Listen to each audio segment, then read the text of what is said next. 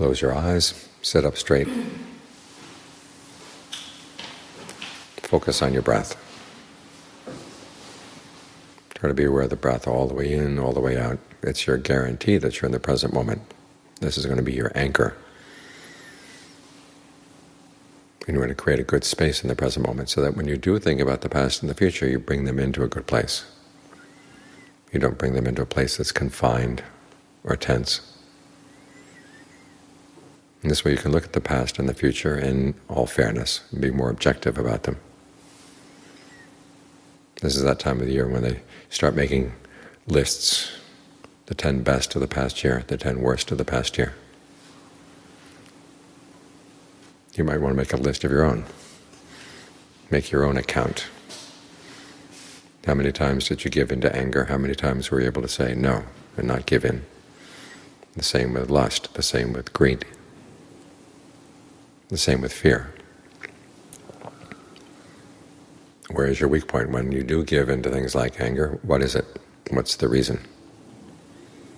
What's the allure, as the Buddha would say? What kind of things spark it? Where are your tender points? You want to know these things well. There's so many things in the world that we know. We have lots of information. All the information you get off of, in Thailand they call Uncle Google, and it's on YouTube.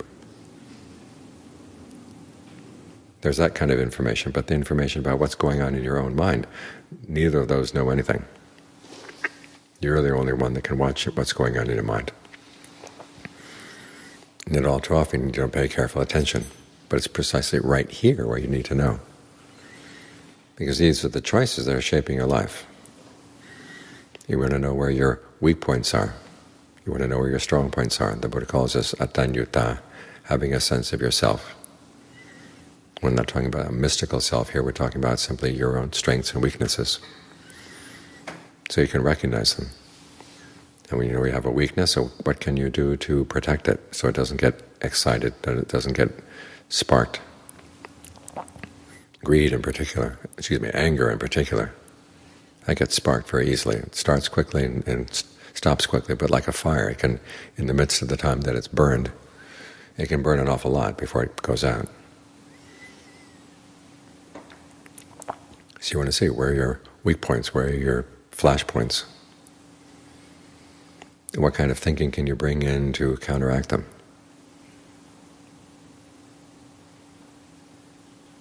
The Buddha has you think of your goodwill as being as large as the earth, as large and as cool as the river Ganges,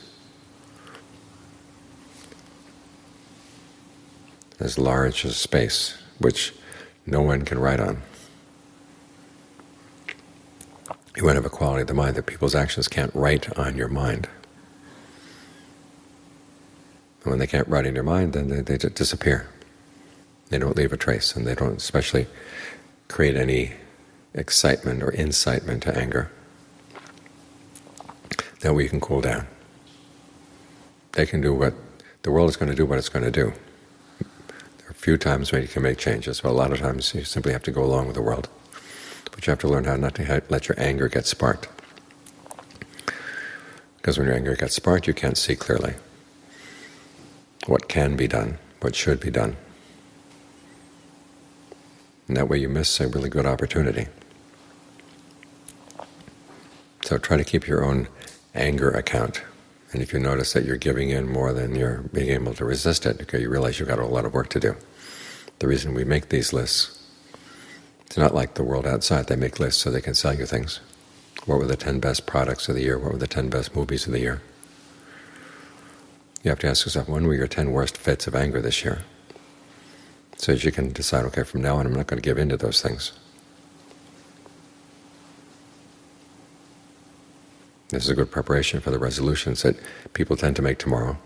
Of course, resolutions don't have to be made only on January 1st, but since it is a tradition, it's a good way of using the tradition. It's a good time to stop and think. We're entering a new decade. At least we're putting a new number on the front of the tens. Whether the decade ends today or decade ends in 10 years, that's a point of discussion. But for the time being, make use of the change in the year, change in the calendar, to be more careful about what you're doing and saying and thinking, more conscious of when you're slipping, and more determined not to slip again.